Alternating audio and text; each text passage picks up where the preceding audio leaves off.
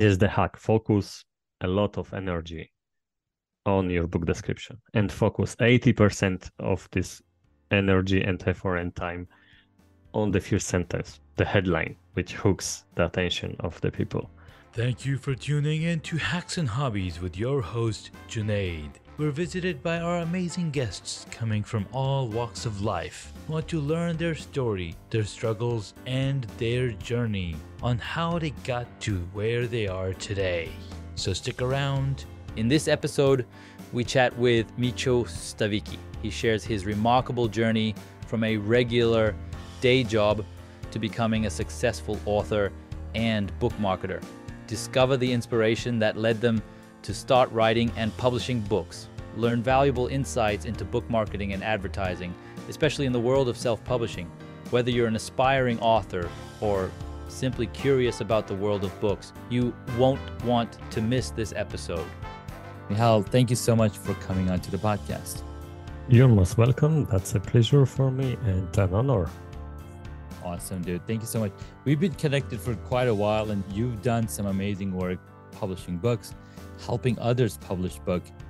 How did you get into that space? Oh, that's a long story, so brace yourself. It all started in 2012, yes, when I read the book The Slight Edge by Jeff Olson. Back then I was just the ordinary Joe, working in IT, mortgage, 3 kids, marriage, and so on, day job, nothing else. But that book, it shares the message of Jim Rohn. Success is a few disciplines repeated over time. Failure is a few simple error in judgments repeated over time. And for me, it was a big discovery because I thought that success is something grand. So I wasn't able to do it. But if it's just a few simple disciplines, then maybe I can do it. And I started to transforming my life, and I just not restarted my personal development.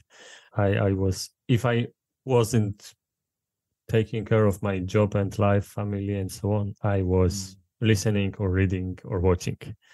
And then I read, or rather reread, the 7 Habits of Highly Effective People, where there is mention about personal mission statement. So I started working on that and rediscovered that, I want to be a writer. That was my childhood dream. And I stumbled. I started a few blogs which failed. I wrote short fiction story in Polish, which I posted in on the self-publishing forum, and it was rightly decimated, and I had to decide, okay, am I going to hone my craft for the next 5 years or do something else? And I had no time. I wanted to start making money outside of my day job as soon as possible. And then one of my friends read my blog post and said, this personal mission statement stuff, it's a good material for a book, an ebook. And then it was March 2013, and I had no clue that Amazon exists. In Poland, it's not that popular, and so I just did my research, published my first book in May 2013, and never stopped since then. In 2016, I started running ads for my books on Amazon. And less than a year later, I started helping others with that. And because I have my own 19 books out there published, I know the process. So it's not that it's my business, but if someone needs help, like friend of a friend, I can tell them each and every step of the process, what to do to publish your book successfully. And that's amazing. So I think what I picked out from the story that you shared is, number one, you were inspired after reading a book. Hey, this is something really interesting. Maybe there's something in there. And it also has to go, I think it also has to do something about what age we are in, right?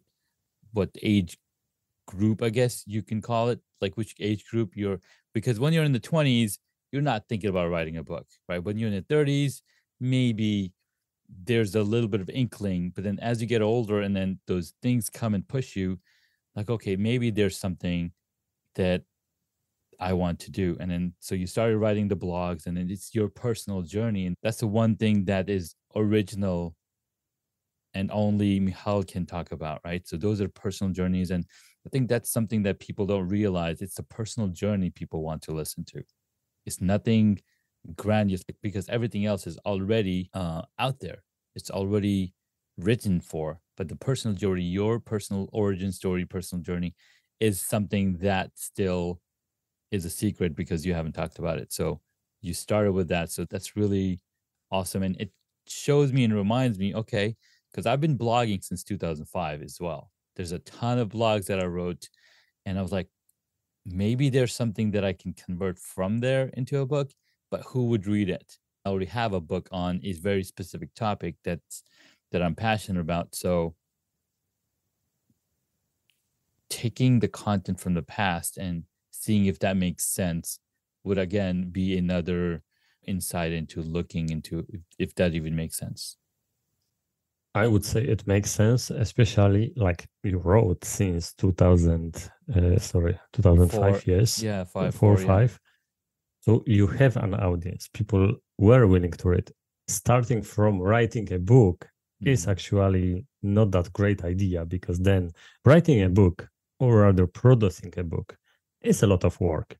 Yeah. It's not just writing 1,000 words blog post. It's a lot of work. And so if you already validated that people are interested in what you're writing, then yes, it makes total sense to write a book.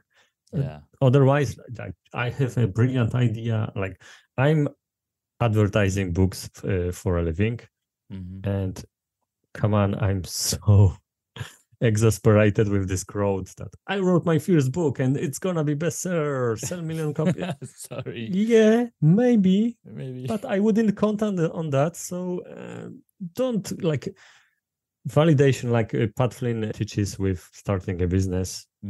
With starting a book, it's smaller level, but still the same applies. It's so much effort. Yeah, because writing and producing and marketing a book can consume like half a year of your life. So be serious about this and don't just do it on a whim. Wow, I love that. So let's go a little bit deeper on what it takes to, let's say, create a book or market a book. We could pick two paths. Of course, you're already talking about what it takes to create a book. How about we go a little deeper into what it takes to market a book? I would say I don't know, because I'm a lazy marketer. I did the rookie and usual mistake, which is 80% of effort goes into production, 20% into marketing. And it should be the other way around. It should be the other way. Yeah, but I can tell you from observer point, because I'm in the self-publishing space. I know a lot of authors. And the ones who are the most successful are the ones who are doing a lot of marketing. They at least try to be 50-50, if not more. One of my advertising customers is a girl who wrote like 100 books. Wow. But in the first year, all she did was writing and marketing around the clock, nothing else. Me, I wrote my books, slapped them together, sent email to my email lists, scheduled a few promotions on promo sites, and I'm done. That's the lazy way of doing it, and it doesn't spell success. Like, I was lucky. I sold over 85,000 copies of my books, but I started in 2013 when it was so much easier. That's one thing. I started with ads when it was so much easier. Now I'm slapping my forehead. Come on, I should 10x or 100x my ads effort in 2016. Now it's so hard. Back then it was so easy. So I just started a bunch of random ads, and my sales skyrocketed from a few a day to a few dozens a day. So since you're a lazy marketer, you're like, okay, let me just advertise, pay somebody to market for me. Let's go down that rabbit hole then. What does it take to advertise your book, and where are the different places that you're advertising? Are you advertising in podcasts? Are you advertising in like website ads? What kind of different ways can somebody advertise their book? Okay, so I'm in that space, so I know it. I'm also active only on with Amazon ads, because this is easy. This is I don't need any copywriting or much copywriting. I don't Sure. need graphic skills at all, because all the Amazon ads are doing, they are fetching the data from the metadata of the book, cover, title, and so on. So all I do is the backend numbers and so on, and this is my strong suit. Facebook ads with those graphics and how much graphic there can be and how much text, and it's not my playground at all. I'm aesthetically blind. I have a funny story about I produce a few of my books, and I hired people on Fiverr to create covers for me, and they did it according to my guidelines. They were terrible, awful. Like, people see them and run away screaming in horror. So bad. So this is how I approach anything graphic. I don't double it with it. Got it. But going back to what's working, Amazon ads are working very well because you advertise on Amazon, where people, number one, a lot of Amazon users are readers, because this is how Amazon started as a bookstore. Second, they are in the buying mindset already. If you advertise on Facebook, they are scrolling, they're distracting themselves. On Amazon, they are shopping. Exactly. Yeah, they're actually at a bookstore ready to buy a book, and if somebody catches their eye, they're going to buy it. So it totally makes sense that you'd advertise your book at a store. Keep going. Yeah, I recently checked the data of one of my customers, and his conversion ratio on Amazon was 4 times higher than Facebook ads. Because you have a distracted person who goes then to Amazon, and they will buy or not.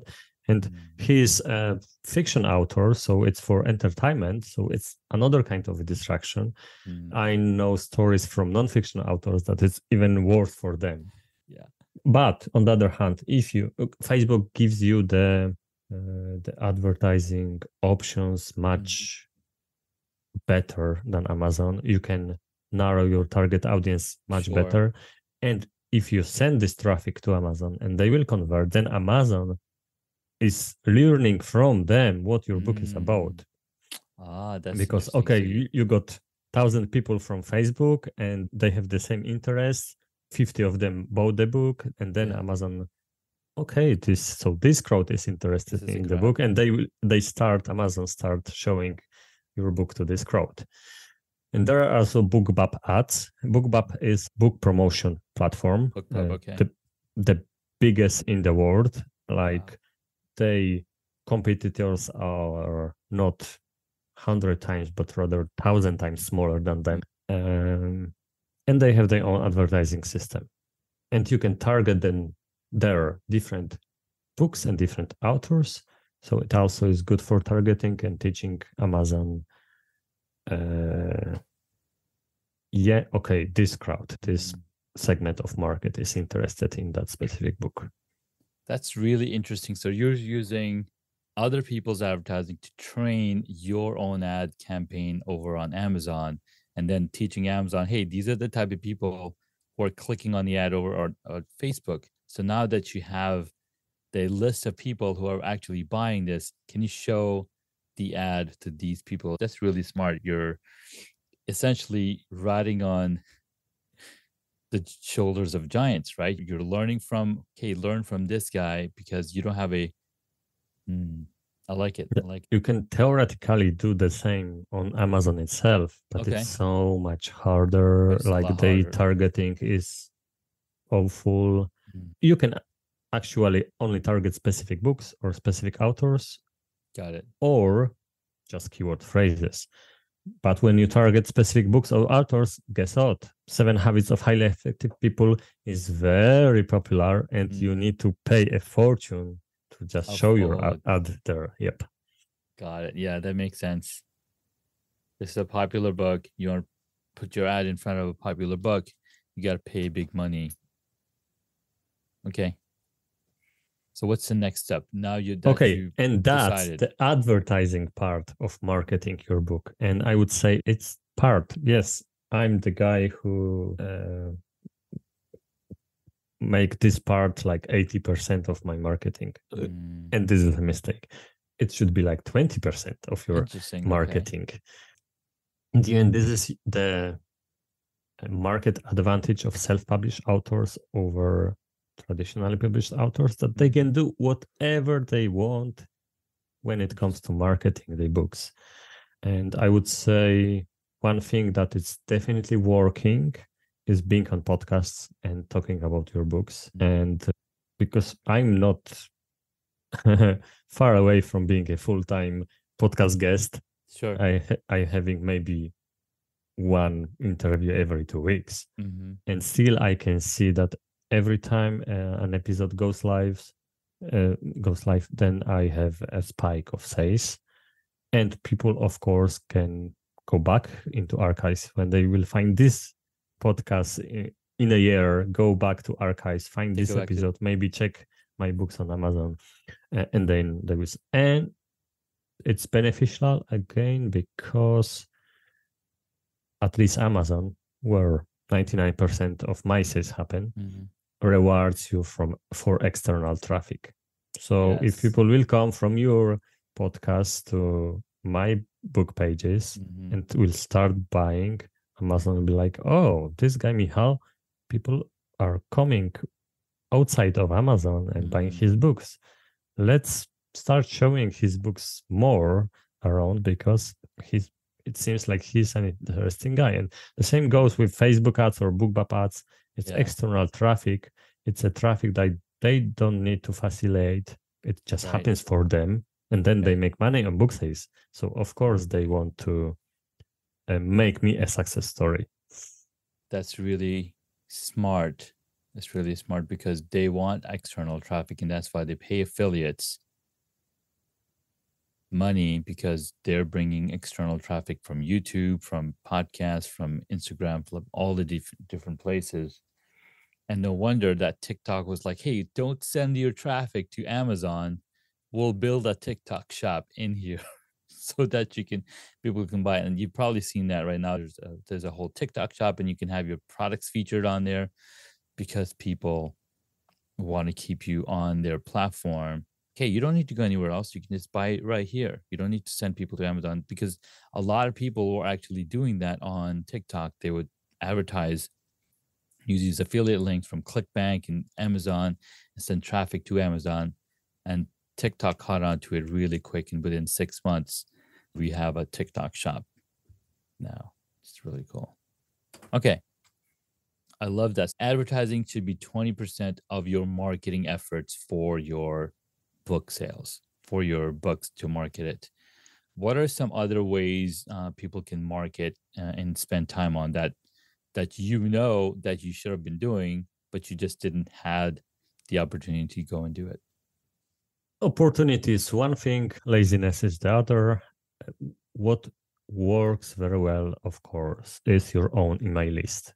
Like in every kind of business, it should be your number one resource. And as I told you, this is what I do with my book launches. I notify my email list. Okay, so at least this is the right thing I'm doing. So your email list, you should, of course, nurture your email subscribers. But they somehow got on your list, so they should be interested in your life, in your person, and so on. That's number one. Number two are email lists of other people who are like in similar space. Like my book will be featured on 11th and 12th during the so-called Amazon Prime Day. Mm-hmm. Mm-hmm. We authors, the self-published authors, I know dozens of us, will join our forces. Everybody will notify the email list about the event. Mm-hmm. We'll send people to a website where they can pick any book. Each book will be 99 cents. Mm-hmm. So this is the kind of marketing that's really working. Mm-hmm.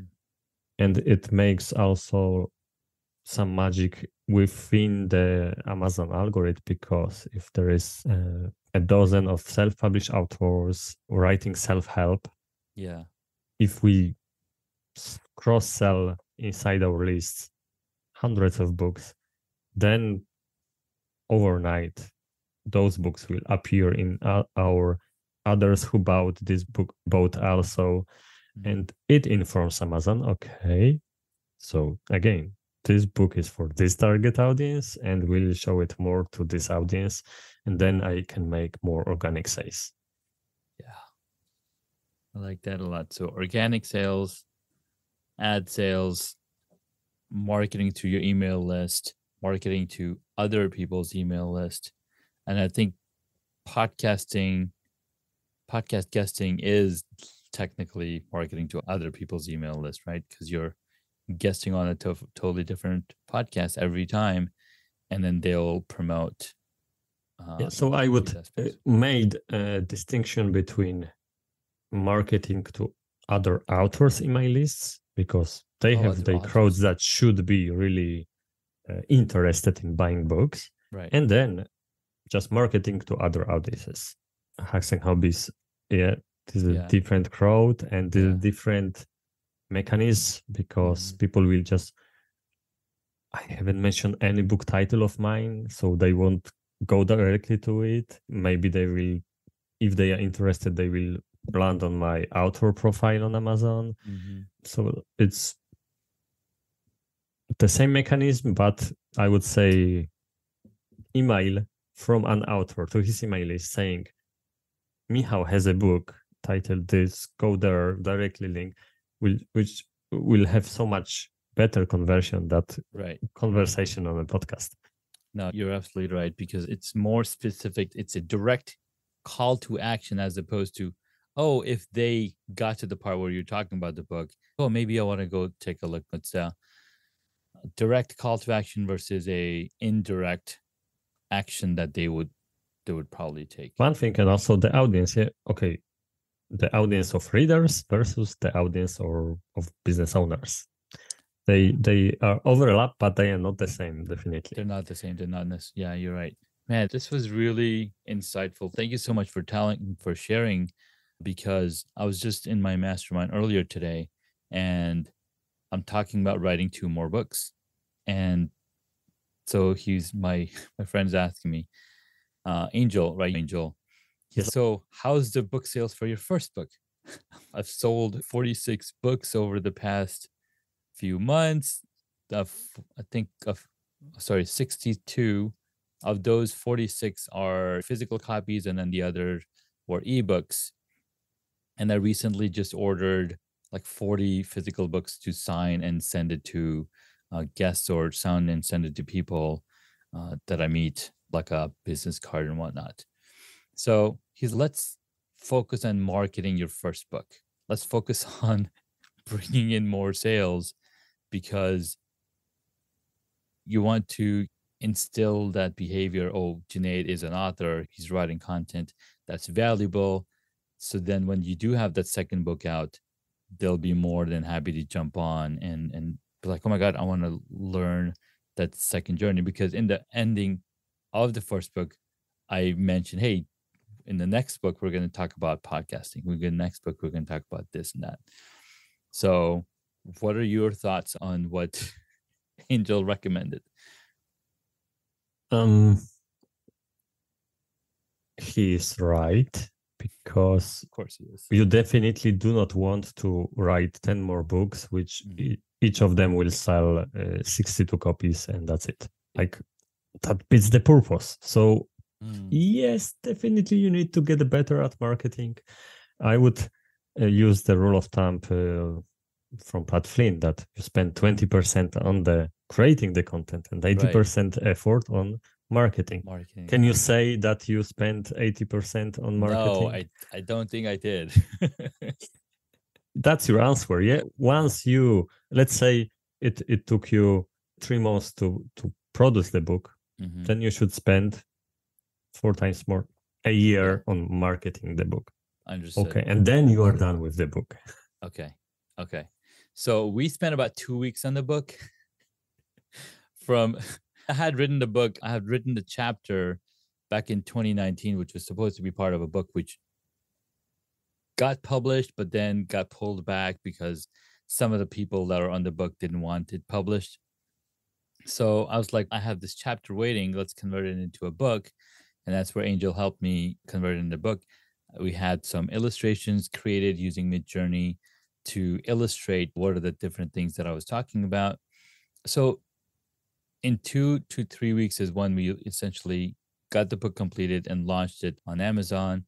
And I think I probably spent maybe 2 weeks, maybe 3 weeks promoting the book on my podcast in maybe 1 or 2 emails I sent. And when I went to Podfest, I had people pose with the book and sign a copy for them and then took those photos and shared it. So probably need to do a lot more marketing for sure, because sounds like I just spent 20% in marketing, which was 50-50.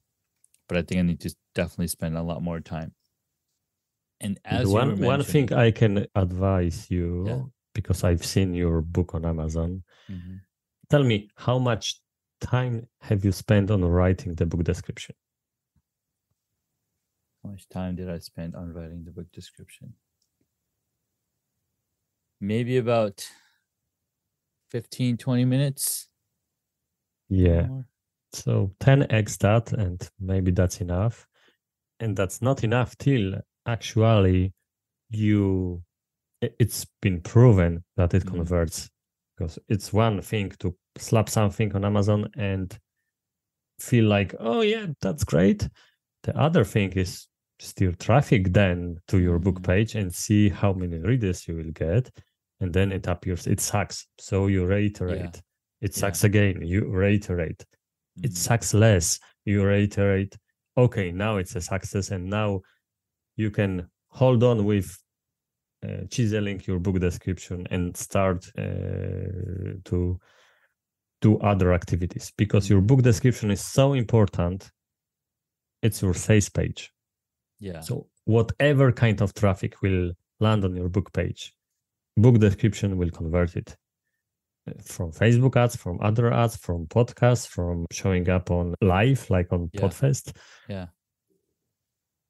In the end, people will land on your book page and read the book description, and it will be the final, like the final push if they will buy or not. So this is very important. The book description is essentially the dedication section. So I probably need to be more terrible idea, man. Thank you. I needed to hear that. So I will spend, what was that, 10 times more than the 20 minutes I spent on creating that first. And think of it like the sales page. Is dedication page a good material for a sales page? Not really. No. Sales page. No, it is not a sales page material at all. Oh, that's cool.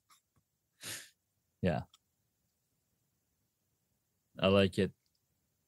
All right, let's take a quick break. Michal, you've shared a ton. I love the advice. I love the journey that you take in, the wisdom that you shared on marketing your book, advertising your book, all the tweaks that you should be spending and making sure that everything is dialed in after testing. And you're so right, because as a UX designer, where we spend a ton of time iterating the designs for websites, the designs for all the different things that we do. I need to do the same thing for my own book. All right, we're going to take a quick break, and when we get back, you'll have 3 hacks to share with the audience. Finding the right guest or podcast can feel like searching for a needle in a haystack, unless you bring a magnet. And thanks to Podmatch, a service that automatically attracts your ideal interview guests to your podcast. I've enjoyed using Podmatch for Hacks and Hobbies and interviewed over 100 fantastic guests from this platform alone.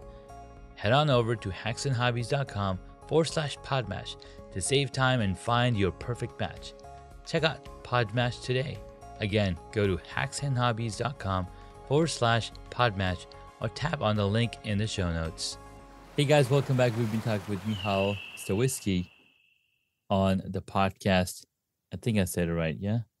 Yes, sir. Awesome.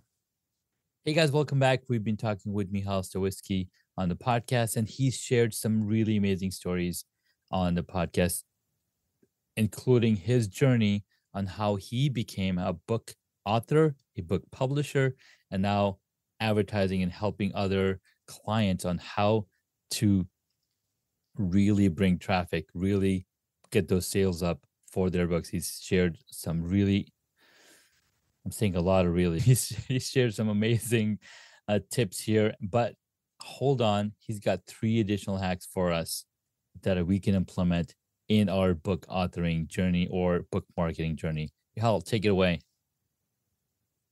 Yeah, so the first hack will be pertaining to book marketing, and this is what I already shared, your book description. Like, it's a focal point of your whole marketing, because whatever you will do, however you will drive traffic to your book, in the end, people will make the decision unless they made it before, because you were, for example, on author's email list and they trust that person, they will buy your book, whatever it said in the book description, because they trust the other person. But normally, especially with advertising, when they don't know you at all, you land on your book page and your book description must convince them to buy. So here's the hack. Focus a lot of energy on your book description and focus 80% of this energy and effort and time on the first sentence, the headline, which hooks the attention of the people. Kevin Cruz, my friend, says that the first sentence should be the ultimate premise of your book. So in case of your book, is record high quality videos on your iPhone easily. This is the ultimate premise of your book. So your book description is important, and the headline is the most important part of your book description. And the second most important part of your book description is call to action at the end. And you say, like on a sales page, what you want them to do. Buy the book, pick up your copy today. And then you provide a reason why they should, because this is how human psychology works. If you provide a reason, they are more likely to follow your call to action. So that's the marketing hack. The life hack: develop good habits. This is how I transform my life, and it's so much easier to develop a new habit, despite the fact it's not that easy. It's so much easier than trying to break a bad habit. Because when you try to break a bad habit, you focus on the bad habit. So you give energy to it, and it's harder. But if you focus on developing a new habit, then your energy, your effort, your time goes to this new thing, and the old thing will starve itself. That's natural. And the hack within the hack starts very small. Tiny Habits by BJ Fogg. If not read the book, then he has like free course on his website. It's tinyhabits.com/join. This free course takes you like 1 hour in 1 week. Tadam, and you will know how to develop good habits. I highly recommend this action to take, and also developing good habits as a way to really change yourself and then change your life. And the first thing will be, I'm also a business coach, and I work with solopreneurs, and I think quite a lot of your audience are solopreneurs or small business owners. And what's a big discovery for many of them is that you are your business. So take care of yourself, your health, your mental health. And also productivity is not just doing, but having this white space, this time when you don't think or just freely reflect on something. Then the best ideas come to you. Like I've been listening to so many entrepreneurship podcasts, and if I get $1 for every time I hear, when I was on a walk or when I was under a shower, I got this brilliant idea. They happen there because this is this white space time for yourself. So schedule this time, journal every morning, meditate, and so on. Take care of yourself, because if not you, then who? Come on. And if you don't care of yourself, it's like not taking care of your business. And I convinced about that my friend Mark Reclau, best-selling author, like he started scheduling in his calendar like times for walks and for naps. That's his business time. And now he does it because now he has no remorse. That's his obligation to do it, because then he takes care of his business. Man, that's powerful. I love the 3 hacks. Absolutely. The number one is make sure that your book description is your sales page content, because you want them to take action and click on that yellow button and buy the book on whichever platform that they might be on. I think number 2 was really brilliant, because starting a new habit is much easier than trying to break an old habit. And a new habit that I've actually started is to read more from the Quran on a daily basis, or get up early and pray and read some Quran. And it's so much easier to do because I'm not focusing on breaking some old thing, which is then going to linger. It's almost like when you try to wash a dish, you're not going to focus on, oh my God, how do I clean this? You're going to literally take it to the water, because that's adding new stuff to the plate, to the dish, to make sure that it gets clean. And creating a new habit is doing exactly the same thing. You're putting in new information in your mind instead of trying to take out stuff. I love it. And we have to take care of our bodies, because these bodies are our businesses. And if we didn't exist, our business doesn't exist. Recently, a friend of mine close to me passed away. We just discovered yesterday that he passed away, and he wasn't a business person, but he leaves behind his family. But it's crazy how you never know when your time comes up, because it is the most certain thing and the most unscheduled activity that will be in your life. It is on a schedule. So make sure you schedule the things that's going to keep you here longer, and that's so you can fulfill your dreams. So thank you so much, Michal, for your wisdom. I really appreciate that. This was so much fun. Let's jump into our rapid fire questions. These are on the spot, and I'd love to see where you're at. Number 1, what is the one hobby that you wish you got into? Seriously, I cannot think of one. Because you already did it all. Not that. And yes, writing is... I write and I feel like it's my pastime. I enjoy doing this. So seriously, it's hard for me. I know that people... Maybe you wish you started earlier writing. I mean, a lot of people say... Oh yeah, I remember me thinking when you said about, it's a certain age. I was dreaming about writing when I was 10 years old. I read a lot of books and I would like to write as well. And that's the next question. What did you want to be when you were a child? Oh, plenty of things, like every child. They have no limits on the imagination. I remember wanting to be a farmer, to be what's the English name?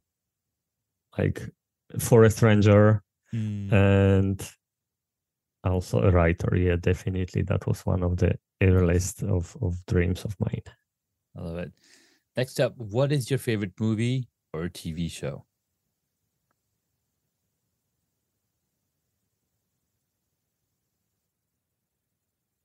Movie or TV show? Okay, let's scratch TV shows. Okay. I don't watch many of them. A movie. Favorite. I don't have a favorite movie. I like, on the one hand, like very deep movies, but they are usually like one-timers and Three Billboards Behind Something, Missouri. Very strong movie, but I watched it once. That's enough for me. But action movies, I can watch them, over and over again. And what I like in them is, of course, this heroic part. Like this one hero beats all the bad guys. And so my favorite, I tell you, my favorite scene in all the movies I've ever watched is from Patriot with Mel Gibson, when he and his two sons, which are about 10, are killing a bunch of English soldiers. I can watch that scene like 10 times over and over again. Yeah, that was a really powerful movie for sure, The Patriot. And it's really interesting how Mel Gibson likes to play those characters. I've seen a lot of his movies. He has a very similar character. But yeah, that was a really good one. It was a really good one. All right, next up, what movie would you choose if you got to play a character in it? Main role or just show up? It could be anybody. It could be, you could be the main role. It doesn't, you get to choose. Man, you ask such difficult questions. the questions which I never wondered about. Yeah, so that's why they're towards the end of the episode. Yeah, I have it. Of course, I would love to play a part in Avengers. Oh yes. Which character would you choose? Any of them. Like a hero is a hero.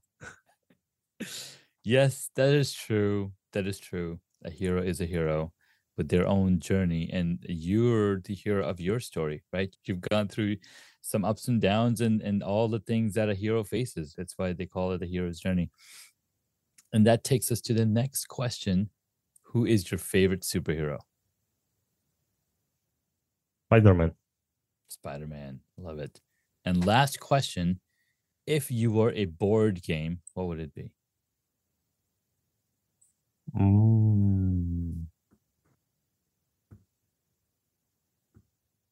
I won't give you a name because I'm not that knowledgeable about board games, but definitely some strategic / tactical battle game. Like I play chess? them at no. Chess is the universal battle game. Yeah, battle game. Yeah, exactly. So yeah, I could be a chess. Could be a chessboard. Man, I love it. Thank you so much, Michal. This was a ton of fun. I appreciate you bringing all the power and all the wisdom to the episode. Where can my audience find you and get one of your books? Books, Amazon. Like I said, 99% of my sales happen there, and it's a blessing to be a Polish guy in the English-speaking space. If you just type my name and then add anything to it, books, blog, book advertising, or some social media, Twitter, Facebook, you will find me in no time. So Google, and there I am. My blog is expandbeyondyourself.com. Oh my God, I love that name. Thank you so much, Michal. This was a lot of fun. And until the next episode, we'll talk to you soon. Thank you so much for taking the time to listen to this episode on Hacks and Hobbies. We absolutely appreciate your contribution. You can find additional notes on hacksandhobbies.com. Please share the podcast with your friends and tell them what you learned about our guest today.